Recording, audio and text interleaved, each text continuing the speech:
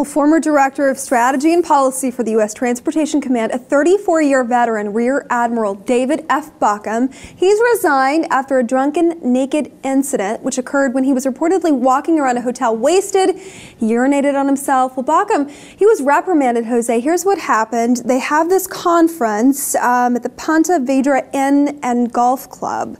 And, of course, it's a conference, go figure, with contractors and what they can and can't do. And apparently he gets really wasted, bumps his head on a bar stool, goes up to his room, somehow locks himself out of his room naked. I guess the door shuts behind you and locks automatically. No key. He's stumbling around, and two guests spot him. They call security, and he gets, you know, escorted back to his room. He does urinate on himself, which is really embarrassing. But, you know, exposing your bow and stern, not the best idea if you're a Navy admiral.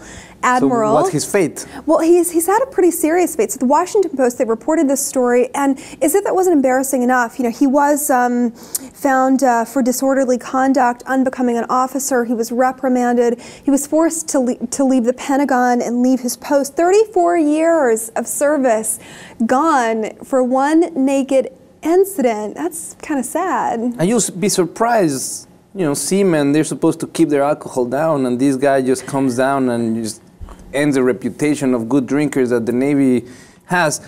Now, what is his alibi? What is he claiming that was the reason why he got involved in this situation? Well, he does have some health issues. He's saying, look, he was 56 years old. He's blaming mixing the alcohol with taking prescription medication, which I'm not really sure how that helps his case. But this is what he had to say. After extensive medical testing and diagnosis, 4 doctors have stated in writing that I most probably experienced an atrial fibrillation event the evening of April 8th, which caused lightheadedness, disorientation, dizziness, and confusion. So he's saying, look, I mixed my heart meds with a little alcohol, wound up naked. Yes, I peed on myself, but honestly, it wasn't me.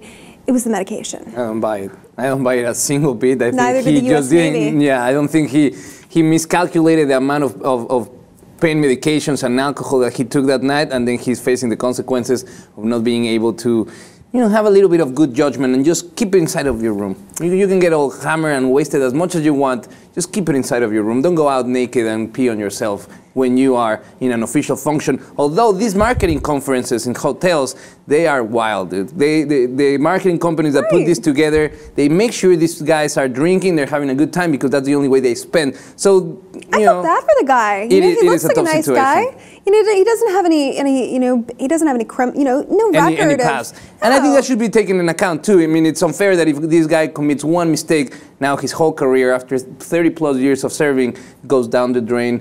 Maybe it was an honest mistake. Maybe he was like, oh, it won't be that bad. Maybe and it was he lost medication. Control. Maybe it was. Seriously, and then you have the Naval Inspector General on your ass, you know, censoring you, taking away your retirement pay, and forcing you to resign. So it's easier. It's easier to just get rid of the problem instead of trying to see if there's any possibility of him having a chance to redeem himself. Right. Well, since the incident, he's been transferred from the U.S. Transportation Command and, you know, censored, slapped with disorderly conduct, forced to resign, all because of one drunken evening. I'm going to leave you guys with this. What can't you do with a drunken sailor? Apparently, you can't make him pee in a toilet.